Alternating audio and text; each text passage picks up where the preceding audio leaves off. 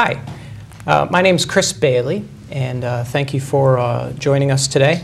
We're here to talk about an upcoming event. The Public-Private Partnership Symposium is going to be held on February 28th at 4 p.m. at the newly renovated Sandwich Town Hall at 130 Main Street in Sandwich. So I have here with me a couple gentlemen that are co-sponsors of the event, along with Bailey Brokerage and Consulting. John Kennan is the president of the Sandwich Economic Initiative Corporation, and Peter Ubertaccio is the director of the Martin Institute at Stonehill College. John, hi. Hi, Chris. Would you tell us a little bit about the Sandwich Economic Initiative Corporation, the SEIC? Sure. We earned our legal status in June of 2010. We immediately engaged in think tank-like efforts, reaching out to department heads, Tom Cahere with the Regional Transit Authority, Mass Development, UMass, the Institute, the Urban Institute, more specifically Ed Lambert. We also reached out to Merit, it's now Kennan, to gather information to set a course for a well-defined plan for economic development in the town of Sandwich. And if I may, I'd like to read our mission statement: to advocate and facilitate smart growth and sustainable development within Sandwich in accordance with the town's local comprehensive plan, and to maintain and stimulate economic opportunities that will preserve and enhance the quality of life within the Sandwich community. Some of our goals: implement elements of the local comprehensive plan that affect land use and economic development, such as expanding the town's property tax base, retaining the town's current job base, creating new job opportunities, expanding accessibility to local and regional infrastructure needs and services identified in the local comprehensive plan, and cooperating with surrounding towns in regional planning and economic development.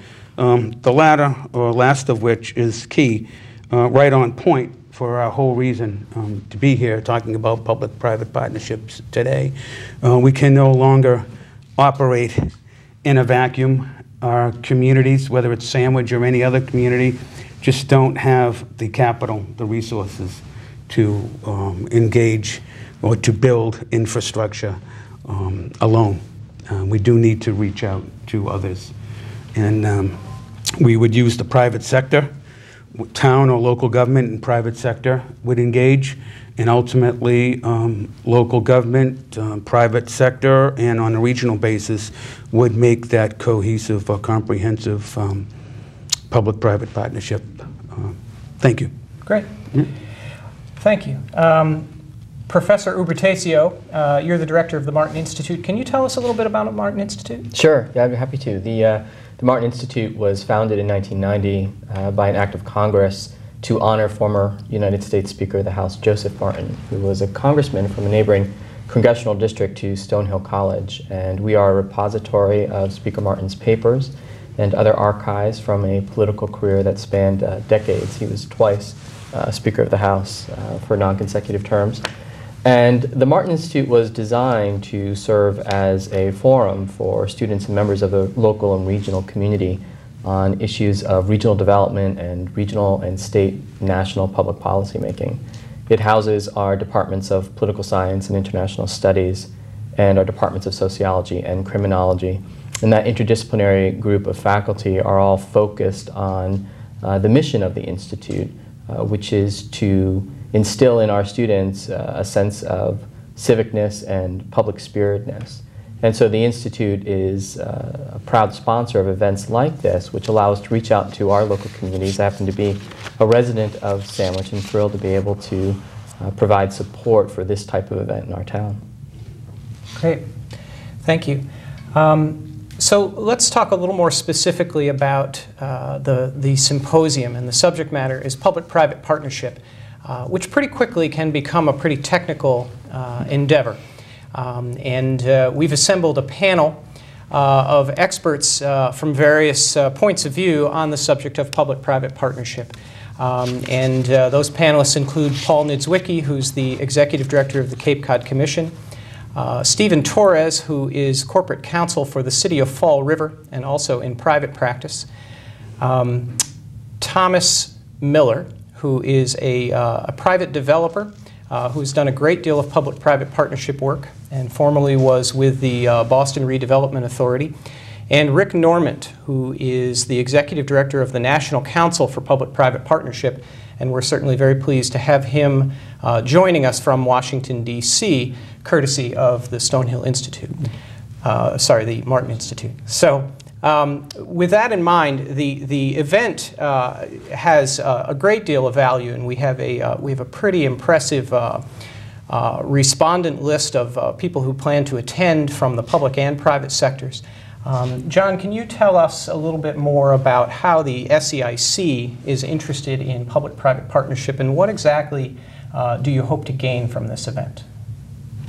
Well, I think, excuse me, first and foremost is what Peter referred to a little while ago, is a community spirit, one that embraces all those elements of a community that would allow for economic development while balancing the historical treasures of the town. But at the same time, on a more sophisticated, is that word sophisticated again, level, we have needs, infrastructure needs. We have wastewater needs. And how does the town of Sandwich go it alone without private sector participation? We can't do that. We just can't. Communities are cash strapped today. There's significant value in public-private partnerships. As a matter of fact, I was reading last night, over 20 of the states in this country of ours for quite a while have had legislation that allow public-private partnership management of highways.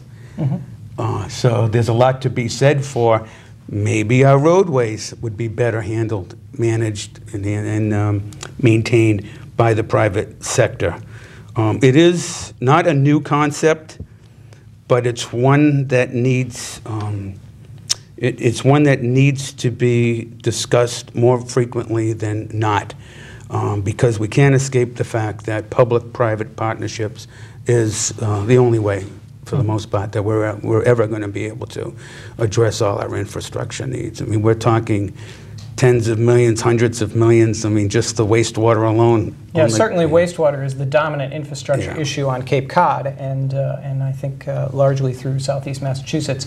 And there are lots of interesting ways to partner with the private sector on wastewater also.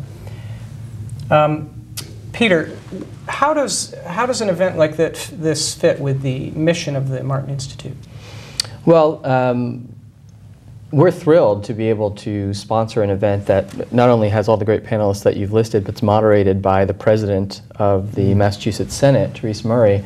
And that's really in keeping with the mission of the Martin Institute, which is to bring together leaders from the public and private sector to engage in conversation on how to solve some of the challenges that our states and localities confront. And I think that an event such as this, in this age of austerity, is really important because the private sector and the public sector need to spend time together in the same room having conversations about how to achieve the goals of a community to move it forward, because particularly since the recession, neither one is able to do everything that it would like and achieve all of the goals that a community may have.